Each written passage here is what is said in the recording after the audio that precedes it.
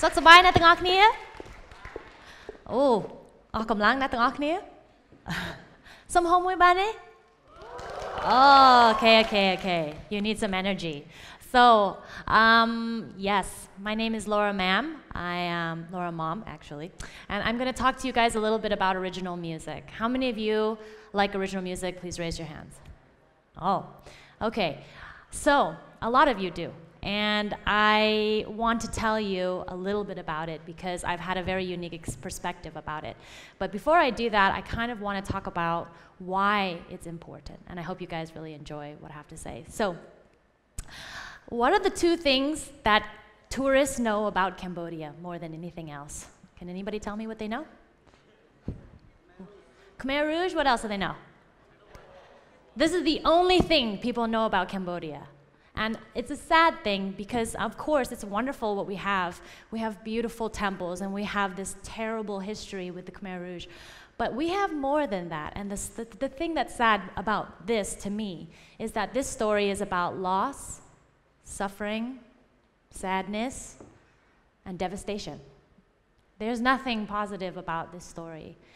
So I want to challenge this story, and the reason I wanted to come on TED today is because I want to challenge this story because I think that there's something much more positive that's happening. So I'm going to tell you the same story of Cambodia, but I'm going to tell it to you in a totally different light, okay? So let's move to the next slide. Is my mom here? She must be here. Hey, mommy, can we get a homoy on my mommy? Yeah, that's my mommy. All right. So I was born in America. My parents were both refugees. They went through the entire war. It was a terrible time for them, but they got to America and they decided they were going to thrive for me and my brother. So my mom didn't teach me Khmer. This is why I yay bailam all the time. But they didn't teach me Khmer because she was afraid I would have an accent when I was in America. And she wanted me to be American. She didn't want anybody to look at me and be like, not an American. So she didn't teach me, but the way that she kept me interested and the way that she preserved identity of Cambodia for me is by putting me in Khmer dancing and having me go to some Khmer schooling. I learned about Go, Kal, Go, Kongo, all that good stuff, right? But she pulled me aside one day and she said to me, Laura, you're an American, but you cannot forget completely that your blood is Khmer. And this one thing she said to me would kind of change my life forever, and it kind of marked the entire narrative of my entire life so far. So what ended up happening, I don't know if many of you know this, but I didn't plan to be a pop star in Cambodia. That was not my plan. I was planning to study dirt. I wanted to be an archaeologist. I wanted to be digging up stuff, finding stuff, find a pot in Angkor Wat, and that's all I wanted to do. I had no plans. And so after college, I went to UC Berkeley. I studied anthropology with a focus on Cambodian history.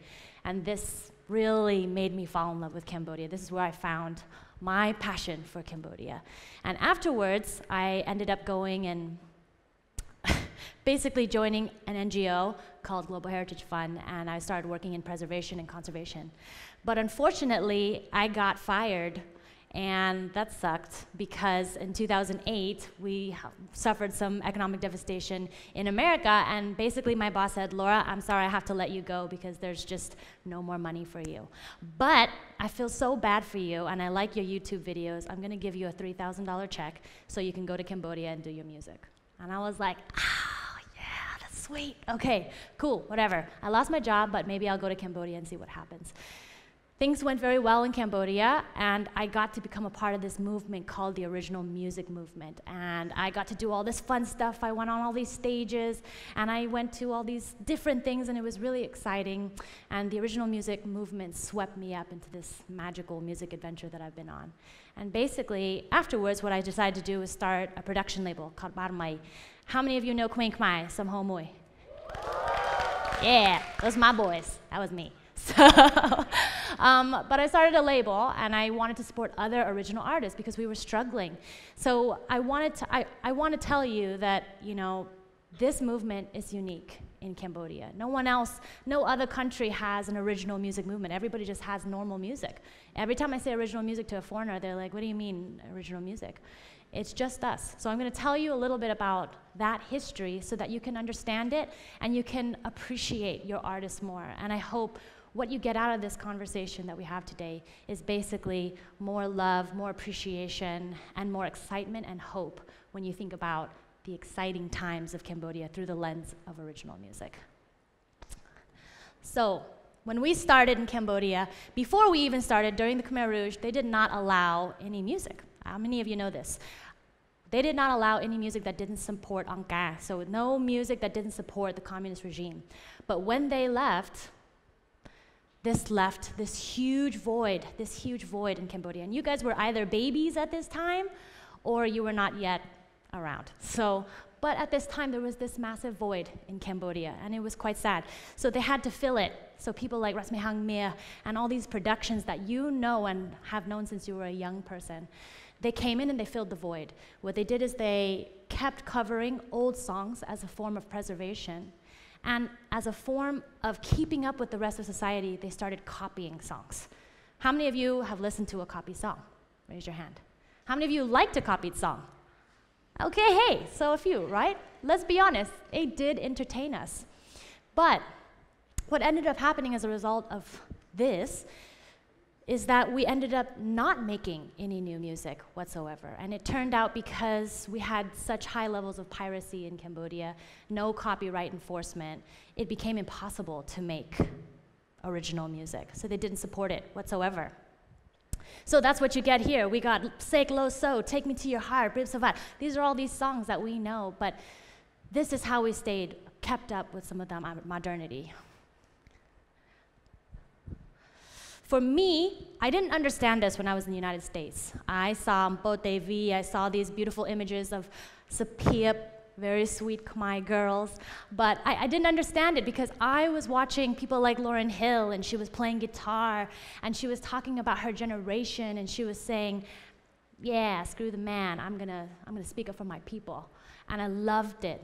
So what ended up happening when I did come to Cambodia is this. I became the sweet chick, the nice Sapiep, nice girl, but I also wanted to be the edgy Lauryn Hill, I'm gonna speak my voice. And this is what got me to come to Cambodia, is I kind of got tired of saying to people, I tried to explain, why don't we have original music? I couldn't explain, I had no explanation. So I had to come myself, and I decided to just go for it and find out what's going on. So I came, and I said to people, hey, I wanna do original music. I went to speak to a TV head, and he said, Laura, nobody cares about original music. And I was like, really? Because I think a lot of people care about original music. And he's like, nah, they just care if your face is pretty. And I was like, okay. So that made me angry. So I was like, okay, forget it. I'm not gonna even try on that side. I went to a production company, and they said, Laura, you're Svara Monkey. Cool, I like it. Let's do something together. And I said, okay. My condition is that we're gonna do original music. And he said, look, I cannot support you. I cannot support you doing original music. You must copy songs because I can't sell a disc at more than $1.50.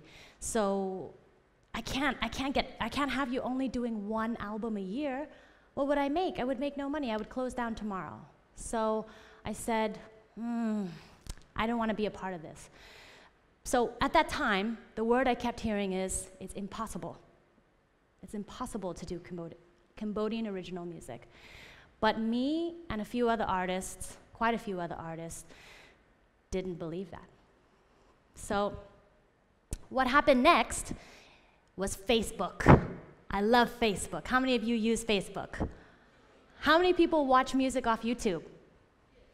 Yeah? How many people love YouTube more than Facebook? Yeah, see? Okay, yeah, that's cool. But it was this incredible thing that happened when you guys were starting to grow up.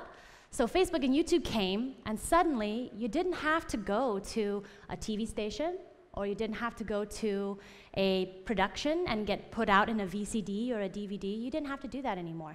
You could just get yourself up on the internet, and you could connect with any fan in Battambang or Siem Reap or Kapong Spu.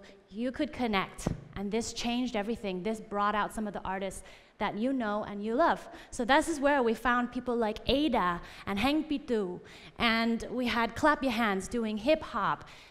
Do you guys remember these guys? How many of you love it Homo if you love these guys? Yeah, see? And I want to make a special note. How many of you know Miss Exopian? Raise your hand. Yeah? How many of you love her some homoy? Okay. Miss Exopia did something really revolutionary, and nobody, no newspaper or anybody has done anything to say that what she did was cool.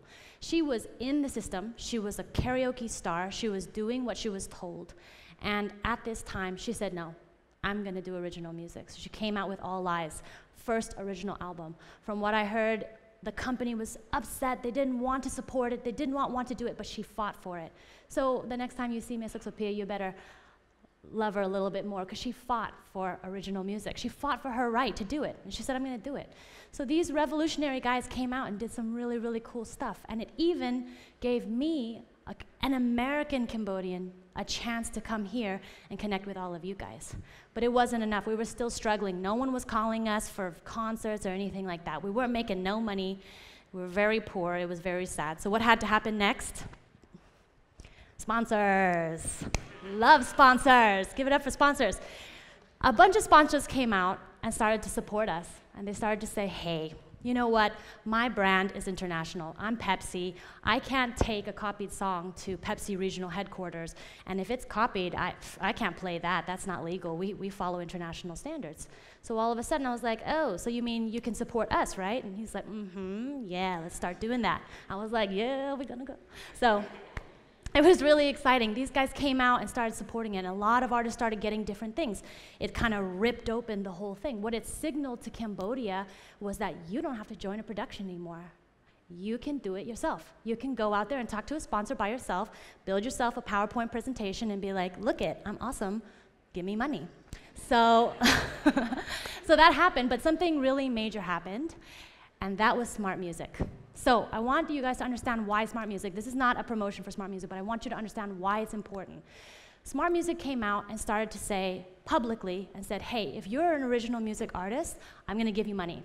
I'm gonna give you money to make your music.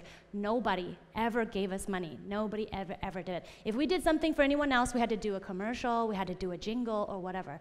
Here was a company that said, I'm gonna fund your music, just put it up on a streaming platform. What did this do? This totally ripped open a hole in the whole entire market. And this is why you guys all think original music is cool.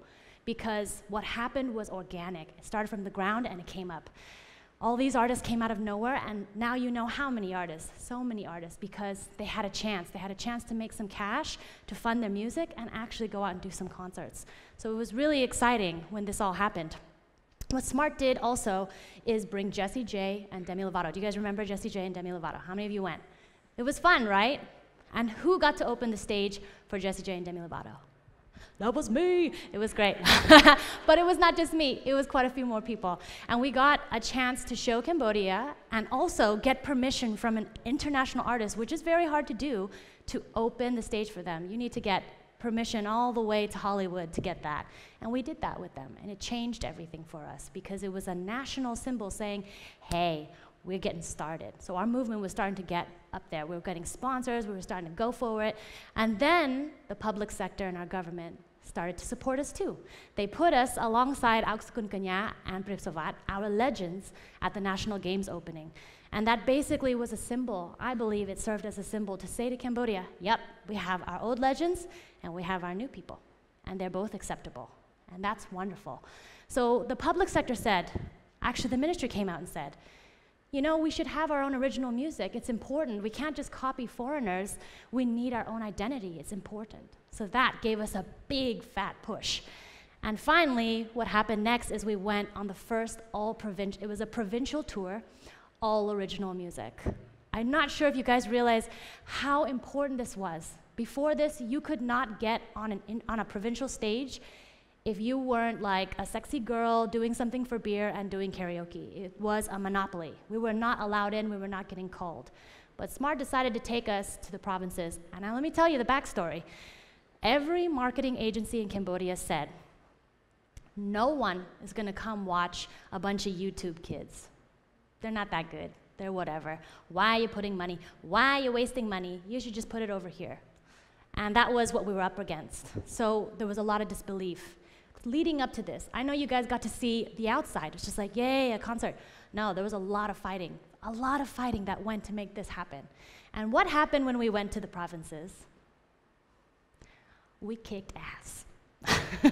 That's what happened. People came out and they sang our lyrics. They screamed for us. I don't know if any of you have been to a provincial concert before, but for the most part what happens is you go, "Homoy!" That's usually what happens. But at these concerts, you would have thought it was a music festival in the United States. You would have thought it was Coachella. They were screaming. It was so intense. The screaming and the support was so good that Rolin, who everybody knows, right? Everybody knows Rolin? Turned to me in Kapong Spoon and said, "Laura, bong posabala." She said, "I'm goosebumped. I have never seen Kapong Spoon. I've never heard Kapong Spoon like this. This is crazy. This is awesome. This is amazing." So this is kind of what happened. This solidified our movement. People in the provinces, people in the city, sponsors, and public got to see what we were doing. And that was because of you guys, because you guys decided to support us.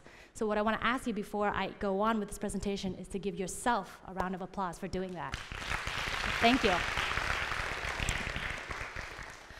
All right, so now I'm going to take a little bit of a closer look about what's going to happen, what is happening now in the music, and what is going to happen. So the most common question I get is, why are Cambodian people so obsessed with love songs? Does anybody know why we're so obsessed with love songs? Anybody have an idea? Yes, please. We are loving people. Yes, we are very loving people. I think that's absolutely true. And I want to add to that because it's kind of I think it's a bit of a funny story. So let's take a look at this really quickly. So the Khmer population. In 1975, before the war started, basically we were at 7.5 million Cambodians. After the war, we lost about 2.3 million people. Artists, intellectuals, everybody, all the talent, we lost them all. And we don't even know what the real number of how many people died actually is. We don't know that yet. Went down to 5 to 6 million in about 1980. But from 1980 until now, the population has gone from 5 to 6 million to 16 million. My mom says, in the words of my mom, she says, the Cambodians have been very busy. Busy with love and busy with babies, right? That's all we've been doing all day long. We've just been making babies all day long. So is it any wonder that the most common subject we talk about is love? It's the most pressing thing. We are very busy with this action, and we need to deal with it, okay? But I think there's something really interesting that I want to show you that gives me hope and that gets me excited about what's going to happen in your generation. So this is what we call a baby boomer generation. After a war, people come back and they're like, okay, our priorities are to be safe and to make babies and to repopulate our nation. So we have a baby boomer generation. So I want to take a little quick look at a comparative situation to give you a sense of what might happen in Cambodia going forward. So in the United States, in 1945, World War II ended. People came back and a baby boomer generation started. In 1960, which is one of the most famous international music periods in the world, we had artists like the Beatles, Jimi Hendrix, David Bowie, Bob Dylan, Nina Simone. These people changed everything by getting Cambodians to think about, not Cambodians, I'm sorry, Cambodians too, but they got Americans to think about their identity. They promoted peace, love, unity. They were fighting against a really rigid conservative society, and they got everybody to start thinking even bigger. That's what they did. At this time, from 1960 to 1970, it was a baby boomer generation, and the average GDP rate of growth was 7.5%, fluctuating in between. So let's take a look back at Cambodia. Cambodia right now is in a baby boomer period. Our average GDP for 10 years, for a decade, has been 7.5, just like the United States. And we have an original music movement that is starting to speak about things beyond what we talk about every single day. So it's my belief, these numbers, it's these things that have me believing that Cambodia is on the verge of another golden music period. Ho moi if you agree.